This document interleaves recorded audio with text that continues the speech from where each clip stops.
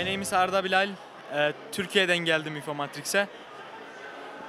Turkey. He came from Turkey. Projenin amacı günümüz bilgisayarlarının çok ısınması sonucunda performans kaybı yaşamasıdır. Bu projemizde su soğutma sistemiyle bilgisayarın daha çabuk soğumasını sağlamaya amaçladık. In today's world, there is general problem which is about heating computers. The computer heats and that's problem, and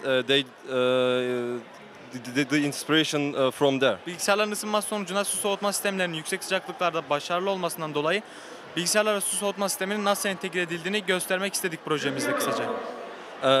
Now our goal is to use the water to make it cool, the PC I mean, and while using water, cold water, they will make it more cooler.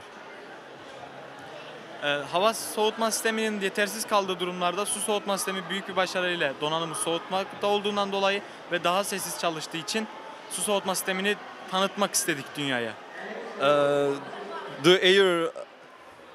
The air cooler system is not enough for today, and now they are using, we are using water system, water cooler system. Infomatrix kültürler arası etkileşimi daha da kolay bir hale getiren, geliştiricilerin ve geliştirmeye meraklı olanların geldiği güzel bir topluluk, toplandığı güzel bir yer. The Infomatrix makes cultural things together and brings them together and makes connection between all of people, and everyone can meet each other, know each other, and all of people came for their project and they will show their talents. Supervisor, öğretmenimin sayesinde buraya geldim. Yaptığım projeyi Infomatrix'e katılmamız konusunda beni ikna etti.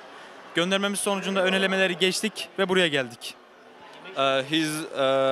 My supervisor helped to come here, and he told that there is Infomatrix and it's huge, great competition for project, and that's why we came here.